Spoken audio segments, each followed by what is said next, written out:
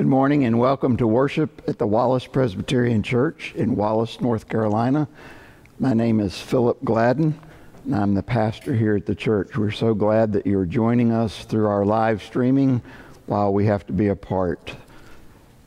Today is Trinity Sunday on the church calendar, and our music and our scriptures will help us think about that great mystery, which at its heart is all about our relationship with God and, by extension, our relationship with one another. Blessed are the people of God who are deeply aware that they are both called and addressed by the triune God. Father, Son, and Holy Spirit, who gathers, protects, and cares for the church through the Word and the Spirit, a God of splendor and majesty, revealed perfectly in Jesus Christ, who is the image of the invisible God.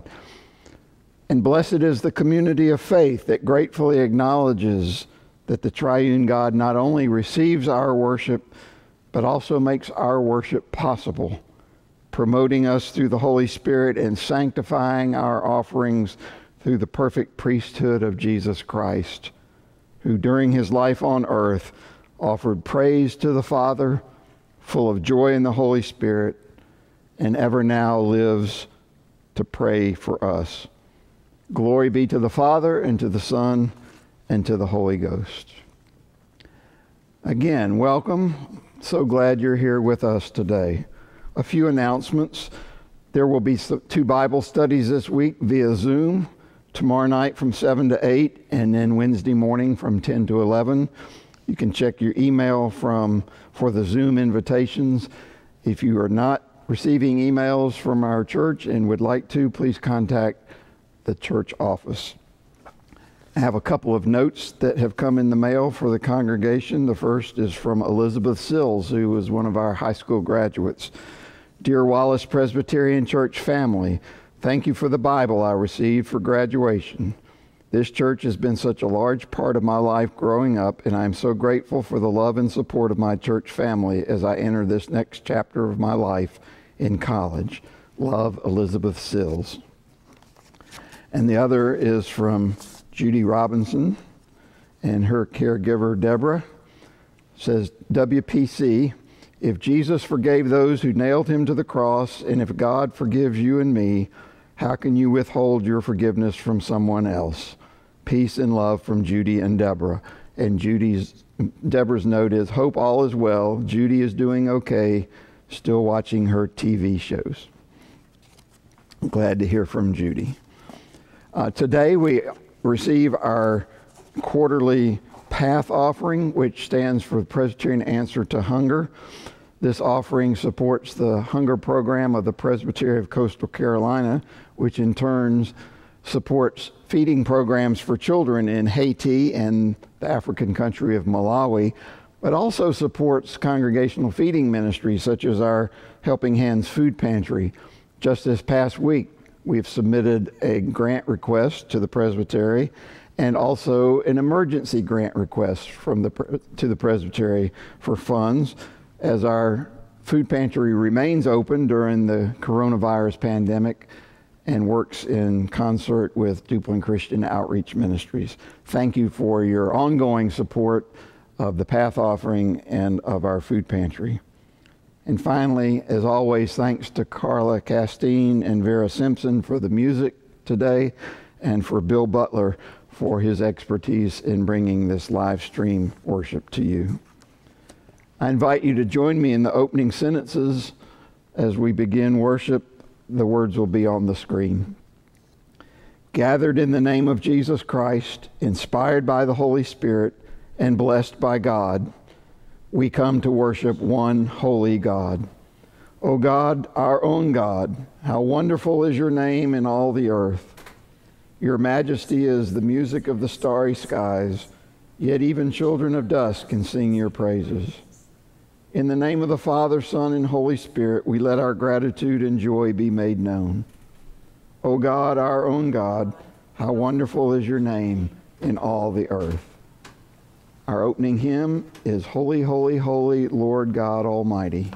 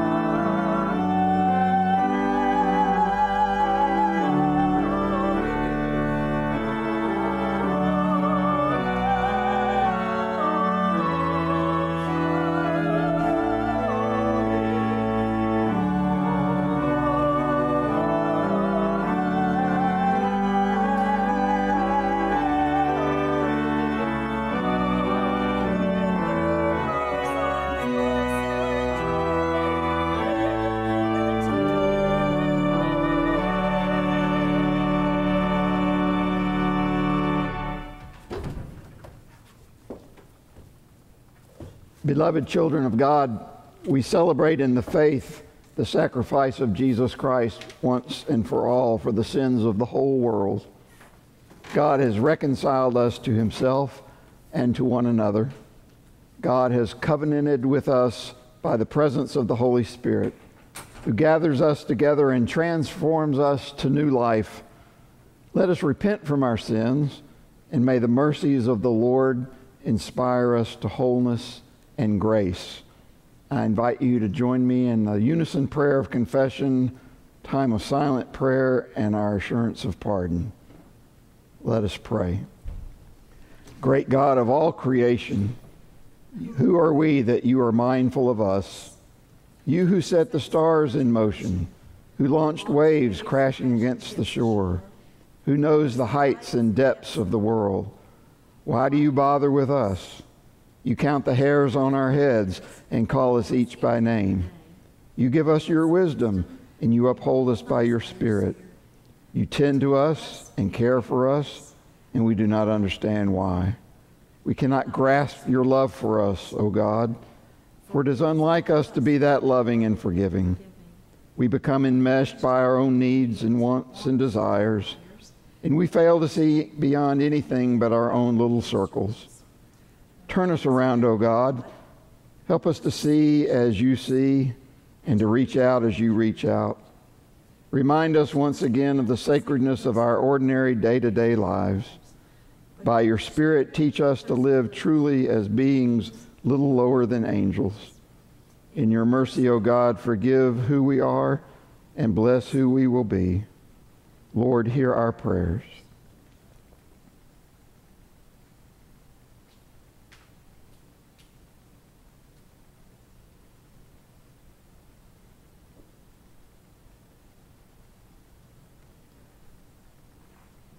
Friends, hear this great good news. God continually shows us another way. God's mercy is as wide as the ocean. God's desire to forgive is as strong as the mighty wind. So let our hearts receive the outpouring of God's love through the Holy Spirit. In Jesus Christ, we are forgiven. Thanks be to God. Let us sing God's praises for his mercy in our lives.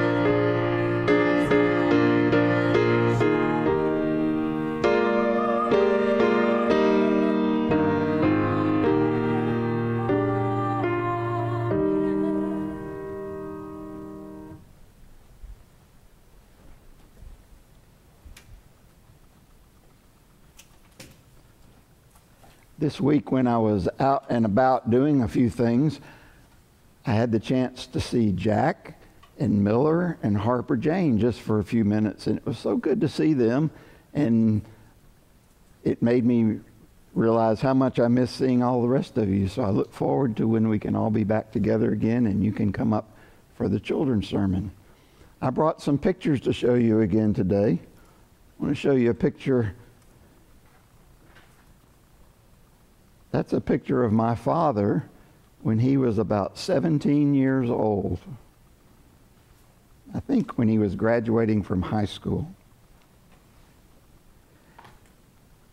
And then this is a picture of my father when he was about 22 years old, and he was just finishing college, and he's got his college sweater on with a letter for the college he went to. And then here's a picture of my father and my mother. And that's a picture of my father not long before he died. He died a long time ago, and he was he was 62 years old when he died. And if he was still alive, he would be 100 years old this year. So in that picture, he's younger than I am now, which is really kind of hard to believe. But the reason I brought those pictures to show you is Miss Nancy showed this picture to somebody one time, and they said, "Oh, that's a great picture of Phil. When was that taken?" And Nancy just laughed. because people always say that I look so much like my father. One time, a few years ago, when I went down to see my mother in Georgia, when I walked in her room, she said, "You look just like your father," which was a really nice thing to hear. But an even better thing to hear is when people say, "You remind me of your dad because of the way you act and the things that you do, because of the kind of person he was, and we can see him in the things that you do and that you believe and the way you do things. We can see your dad in you." And that's a really wonderful thing to hear, and I try to live like that so that he would be proud of me. And the reason I tell you that is I brought some other pictures. Now, these aren't real pictures. These are just drawings that somebody did. And here's a picture that somebody thought maybe Jesus looked like. Now, you know, we don't know what Jesus looked like because there weren't any cameras or nobody ever painted a picture of Jesus when he was alive. But maybe that's a picture like you usually see of Jesus. Or sometimes you might see a picture that looks like this. Here's when he's holding the lamb. It kind of looks like the same, sort of like the same picture. But here's a very different picture that really kind of surprises people sometimes, because that's what somebody that lived back when Jesus lived, where he lived, might have looked like. And if Jesus looked like everybody else, that might be what Jesus looked like. But we don't know, because we don't have any pictures of Jesus. But one thing we do know is that Jesus said, "If you have seen me, you have seen God. You have seen my Father." Now, Jesus did not mean that God looked like this, or this, or this, because God doesn't look like us. What Jesus meant was, when you see the things that I do and how I live, then that's who God is. When you see me healing people and feeding people and forgiving people of their sins and loving people and reaching out to people, that's who God is. That's the way God is. So it's like we could say of Jesus, well, you know, when we see Jesus, we can see his Father through him, because he's doing the things that his Father did. And that's a wonderful thing to know, because we can't see God and we don't know what God looks like, but we know who God is and what kind of God we have, because Jesus has showed us what kind of Heavenly Father we have. Let's have a prayer together. Dear God, we thank you that you loved us so much. You sent Jesus as your Son to be our Savior. We thank you that he shows us who you are, the kind of God you are, loving and forgiving and powerful and healing and comforting. Lord, help us to live the same way, since we are your children, so that people can say, well, when we see you, we see God and what God is doing. We pray in his name. Amen. Look forward to seeing you again.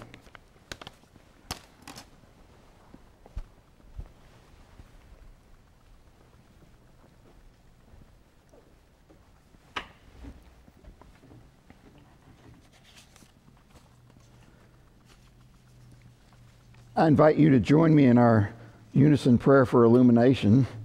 The words will be on the screen. We pray this prayer each week to ask God to prepare our hearts and minds to hear his word.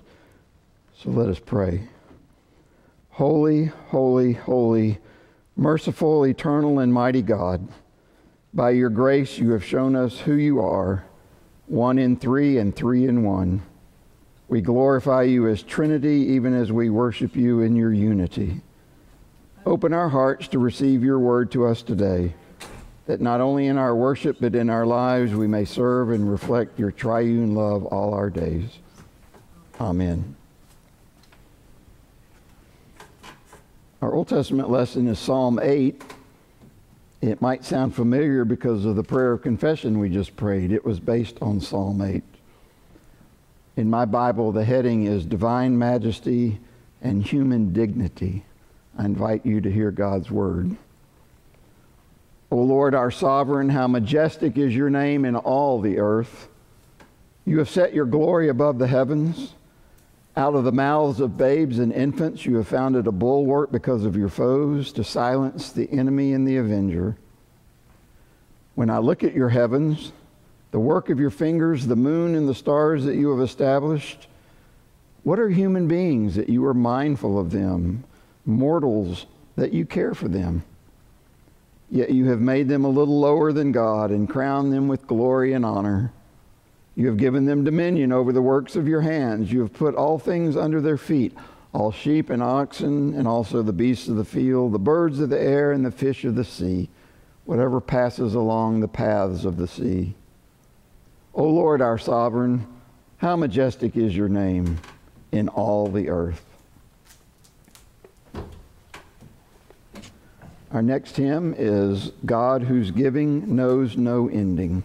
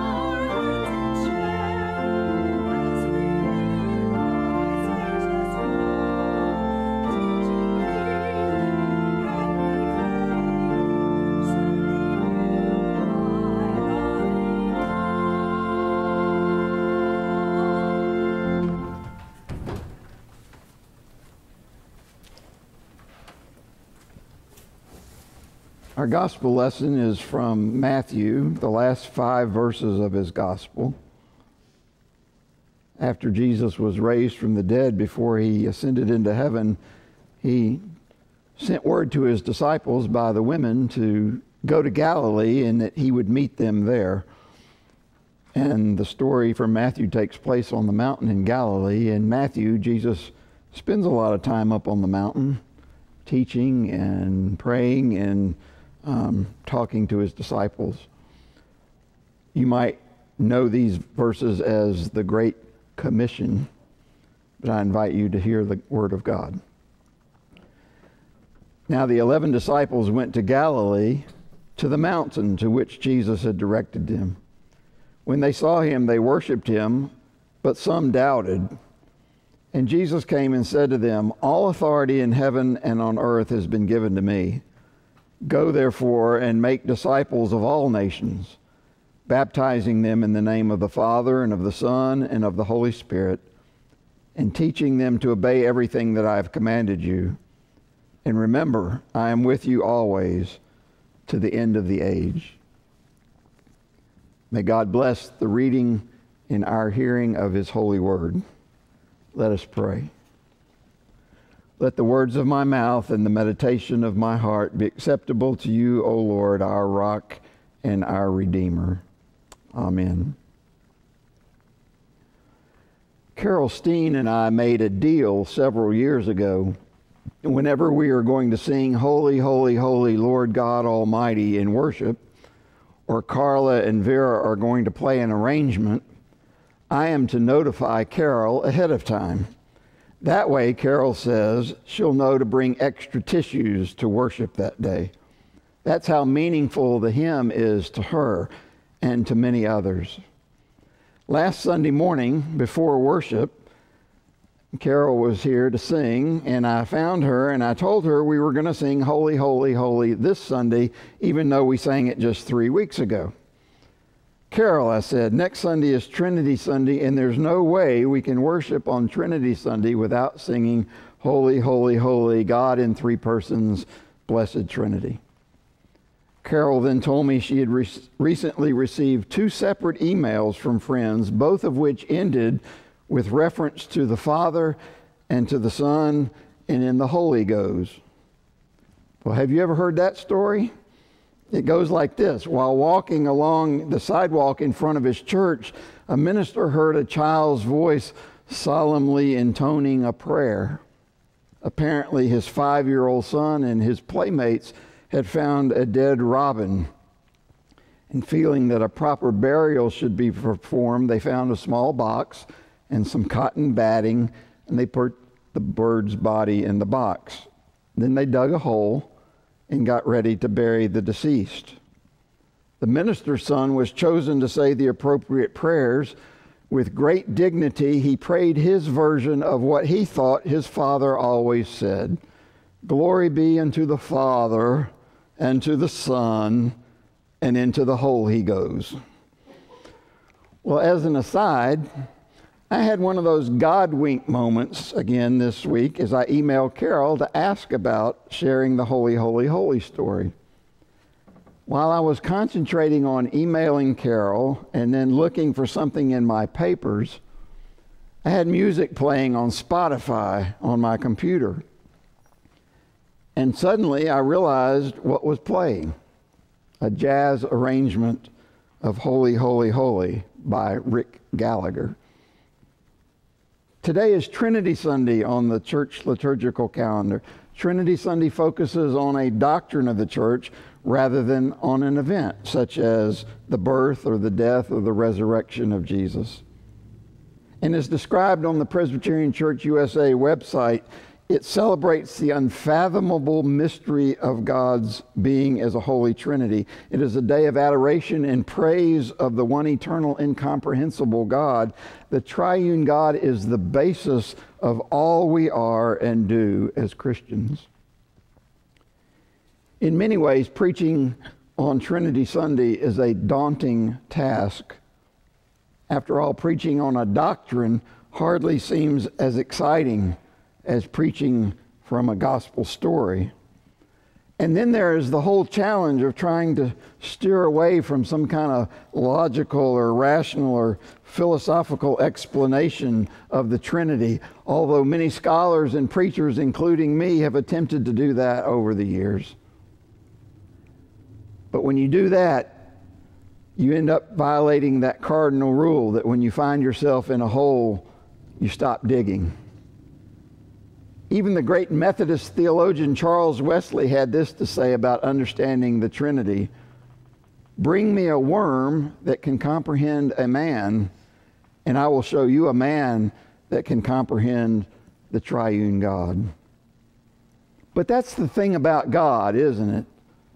Because God has made himself known to us through his Son, Jesus Christ, and in the power of the Holy Spirit, we can't help but want to know God better, and in turn to describe who God is.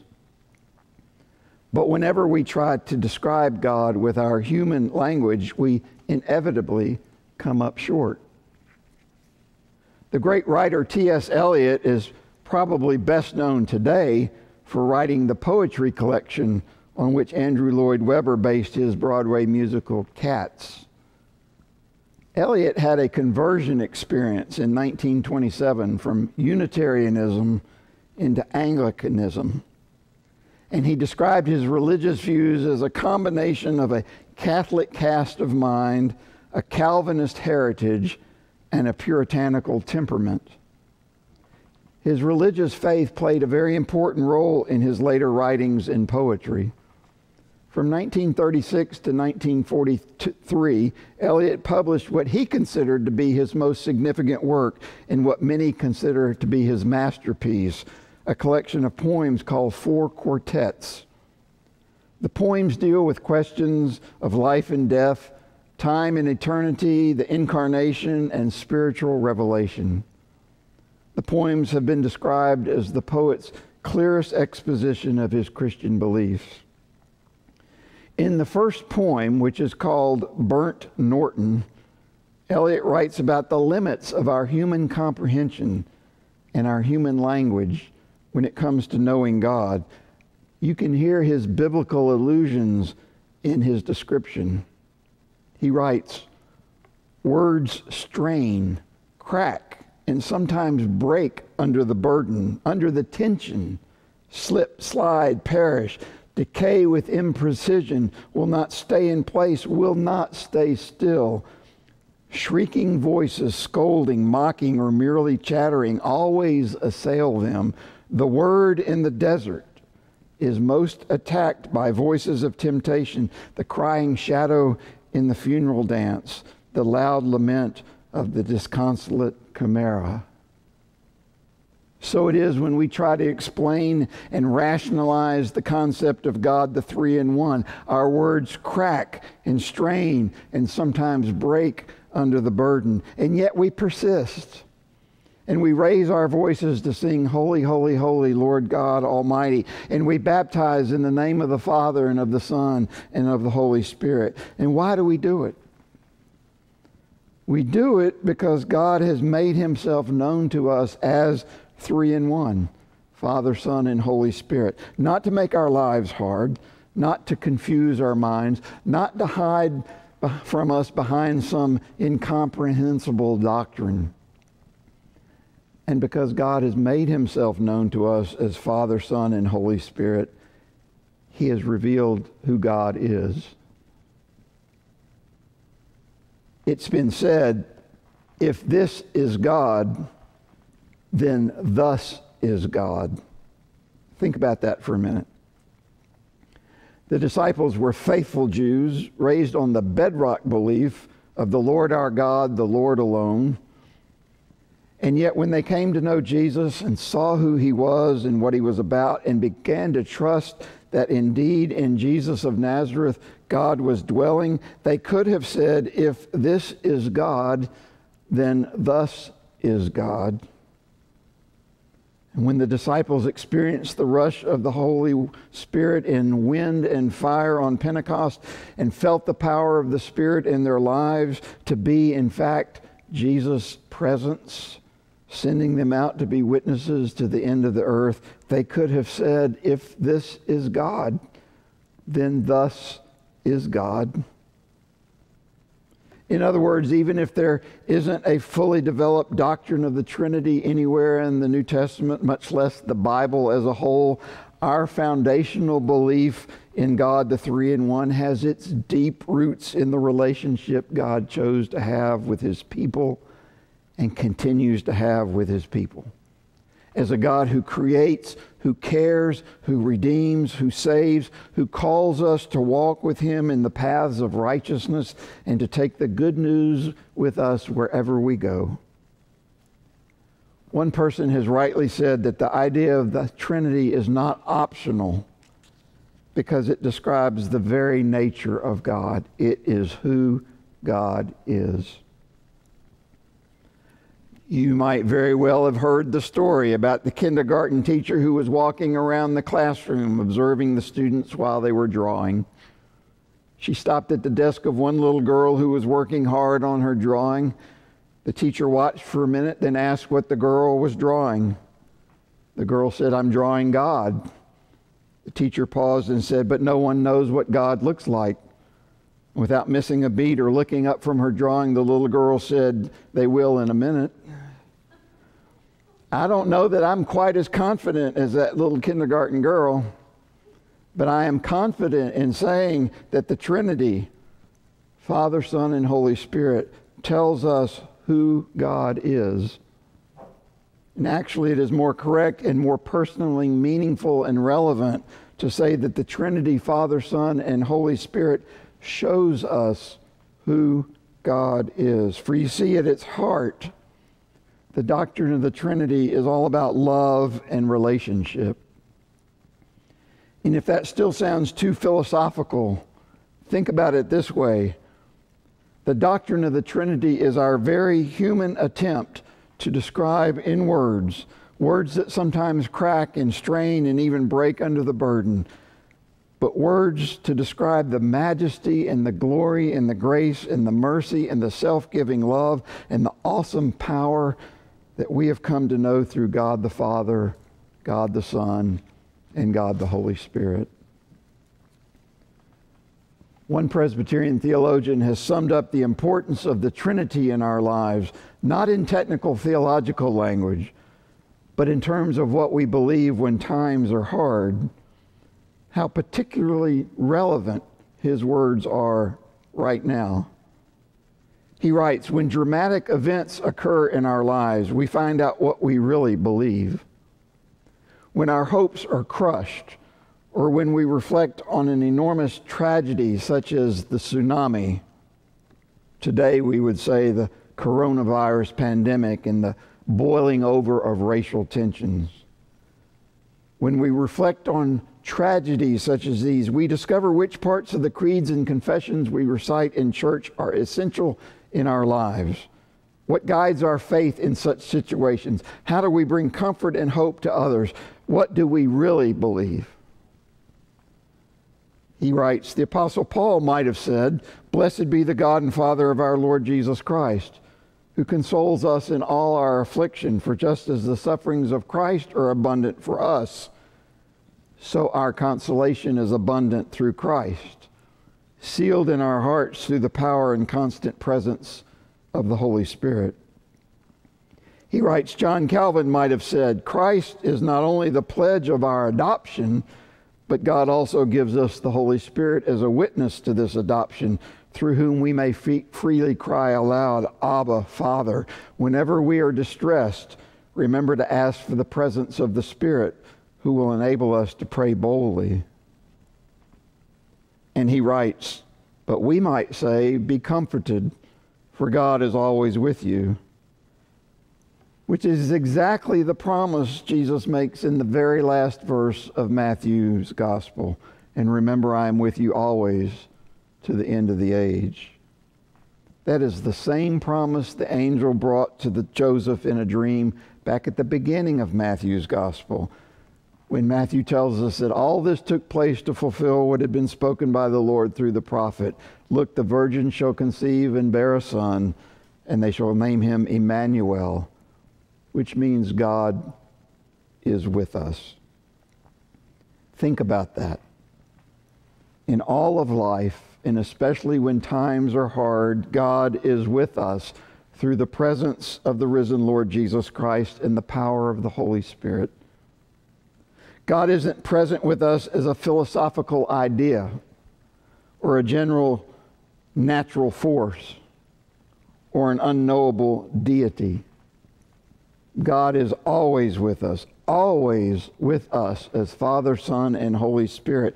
God is with us when we are sent out to make disciples of all nations, when we baptize in the name of the Father and the Son and the Holy Spirit, and when we teach people all that Jesus has shown us about who God is.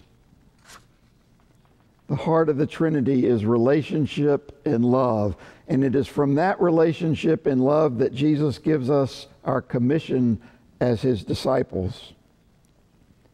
Robert Cornwall writes, "Our calling, our commission then, is to draw others into this relationship. We preach, we disciple, we baptize, and in the course of this work, God draws humanity into God's self, transforming all. And this is a task that transforms time as we know it. But the promise is there. Jesus will be present with us and to us to the end of the age." Thank God for the Trinity. for knowing who God is as we seek to respond faithfully to his call.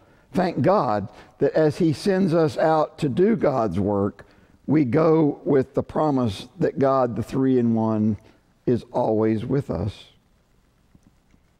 Let me finish today's sermon with another lectionary poem by Andrew King called The Commissioned. And as you listen to the words, be reminded of who God is and who God is calling us to be. The Commissioned. At first it feels like a circle closed, a journey completed. This reminder of the mountain where Peter, James, and John saw the Lord transfigured, speaking with Elijah and Moses, the voice that thundered from the enclosing cloud, filling the disciples with fear.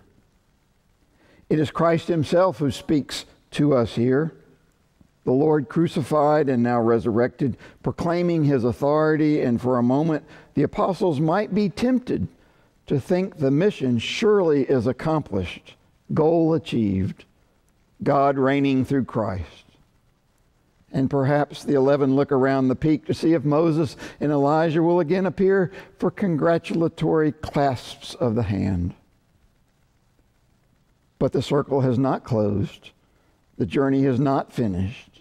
It is open-ended as the arching sky and as the road below that leads to the distant horizon. Open as the mission that here Christ gives us, as the promise he makes to be always with us from now to the end of days. For disciples must be made in and from every nation, taught Christ's ways and words, and sent anew to serve the men and women of the earth.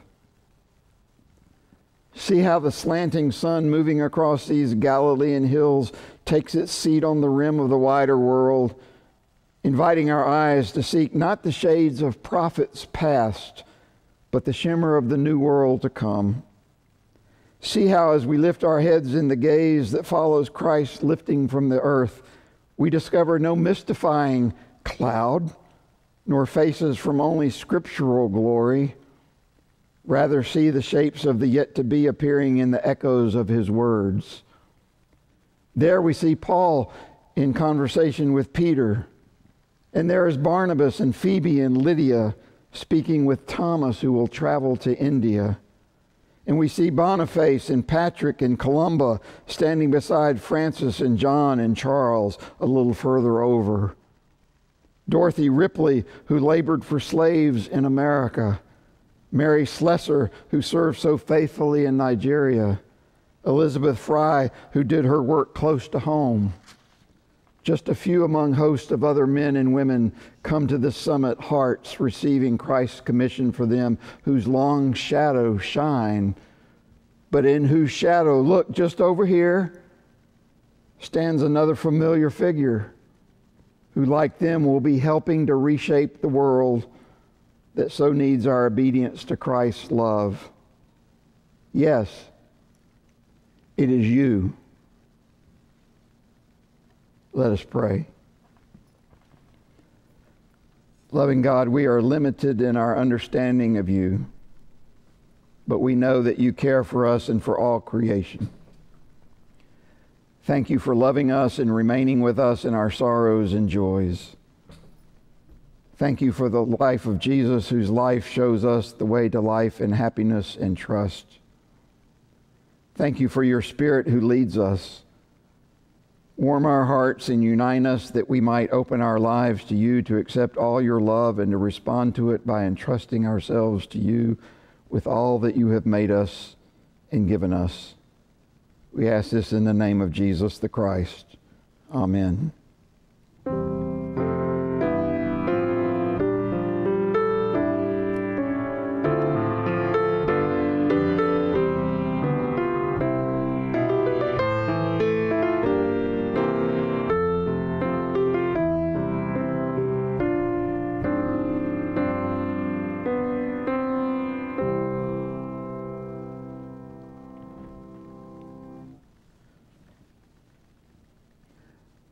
I have a joy and a number of concerns to share with you today, and as I did last week, I hope that we can use a little bit of live air to offer our silent prayers as we are all carrying so many thoughts and burdens and concerns in our lives. A great joy to share with you is that on Friday evening, right here in this sanctuary, Jenny Lee Wells and Gus Aratakis were married.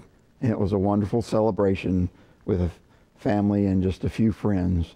And we wish Jenny Lee and Gus much happiness in their married life. Quite a few concerns to share with you and ongoing prayers. We share our sympathy with Bill and Susan Walters and their family on the death of Bill's brother Al Elgin late Tuesday night. Al lived out at River Landing and had been worshiping with us here since moving to Wallace. Reverend Jim Atwood was the minister here right out of seminary after doing an internship here in the late 1950s, early 1960s. Much beloved, dear friend of folks still in this congregation. He is in poor health in Virginia, and we lift Jim and his wife Roxana up in our prayers.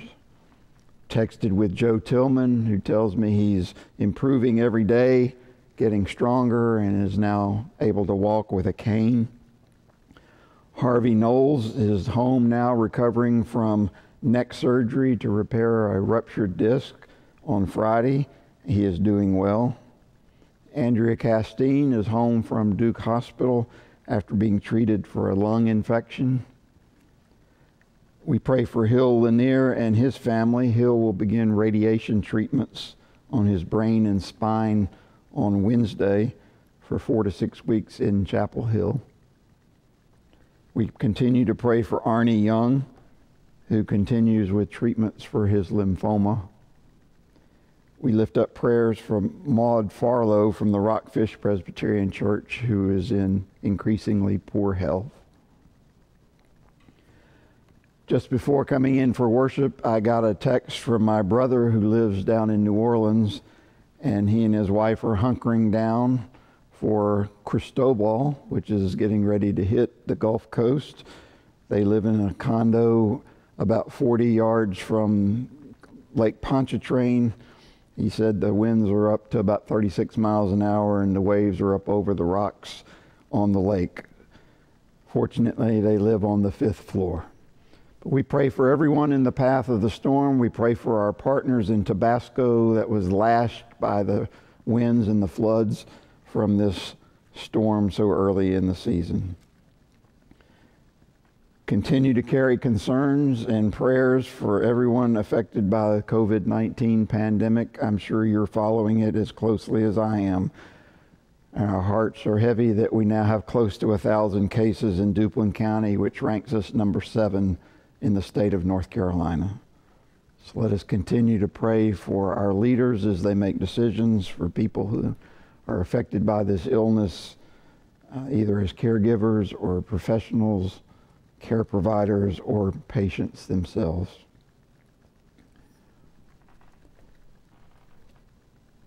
This week I read a comment that someone had written that said, "This time right now is what our faith has always prepared us for." And it was kind of like what it talked about the meaning of the Trinity. What is it that we believe? What is it that gets us through difficult times? And it just seems like the perfect storm, even with Cristobal coming with the pandemic and the racial unrest. Let us continue to lift up our country and the situations before us. I think about the poem that I just read about the disciples not looking back to the horizon to look at the past, but to look at what might be to come. Somebody has asked me, is this all God's judgment on us? I don't know that I'm in a position to make that call, but I think it is a time and opportunity for collective and individual reckoning. Do we need to return to the way things were, or strive for a better way in all of life? And I think the answer is the latter. And one other thing I wanted to share with you, just because so much has pricked my thoughts and my imagination and my conscience,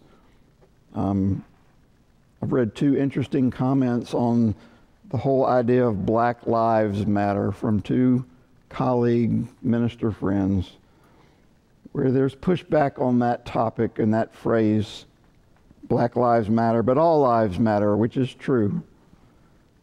But two different comments, both from stories that Jesus told. One friend said, well, remember the shepherd that had 100 sheep and one went missing. And the 99 said, all sheep matter. And the shepherd said, that's true. And this one sheep needs my attention right now. And the other pastor said, the prodigal son's brother said, all sons matter. And the loving father said, that's true. But this one son needs my attention and love right now. I hope we can grasp this opportunity in our prayers and in our actions and in our hearts to seek God's righteousness in our world. Let us go to the Lord in prayer, in silence, lifting up all the concerns and the joy, searching our own hearts, and concluding with the Lord's Prayer. Let us pray.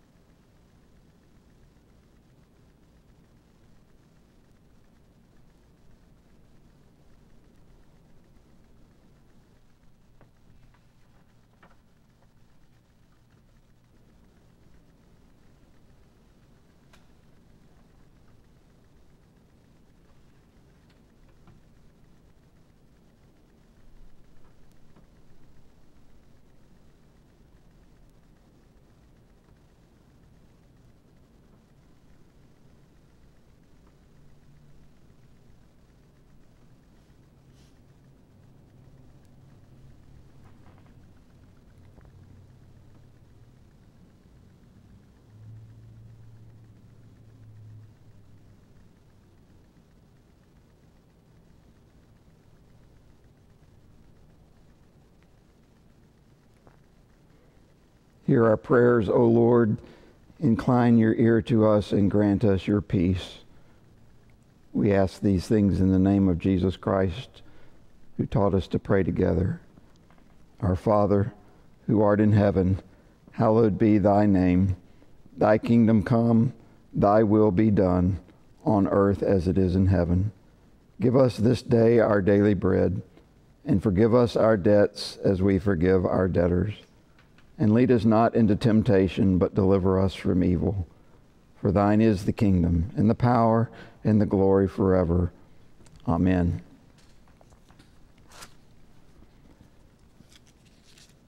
We come to a time of offering our gifts to God. Thank you for your continued and faithful support of the ministries of this church and for your support of the Path Hunger Offering. As I've said each week, if you're worshiping with us via the live stream and you regularly attend another church, I encourage you to support the ministries of your church. But let us bring our offerings to God.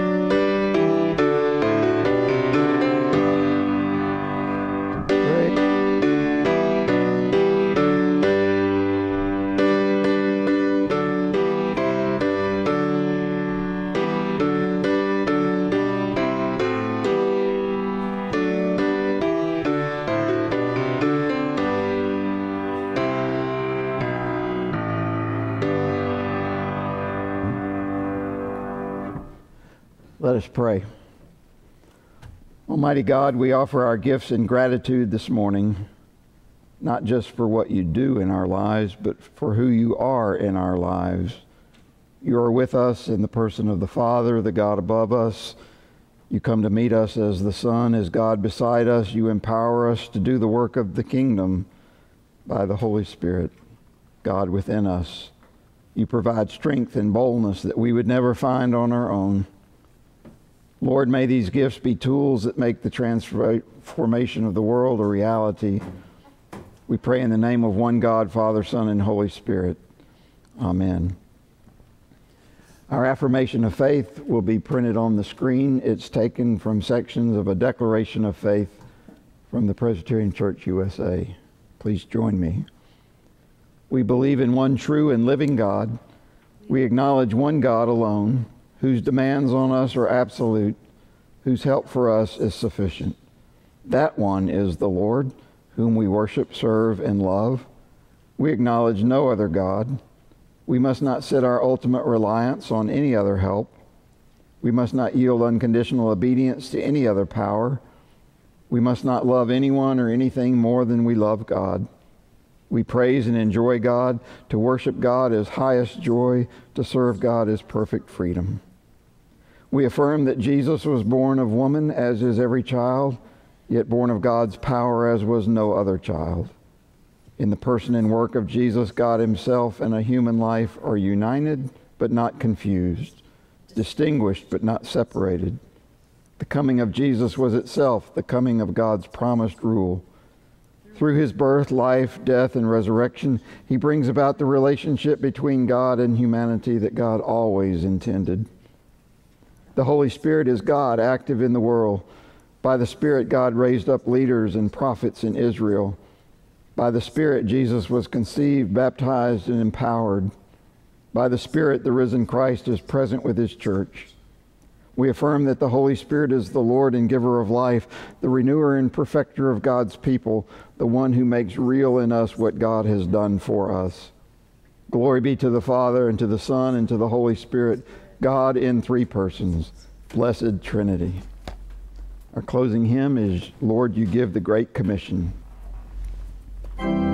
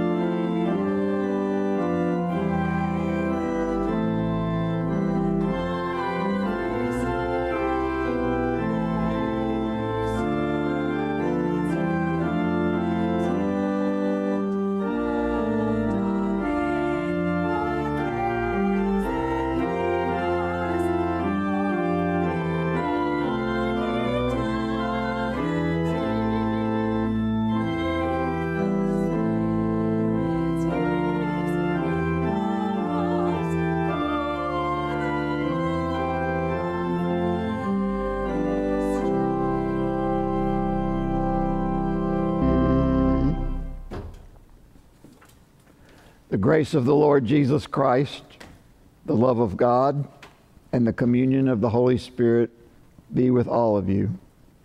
Amen.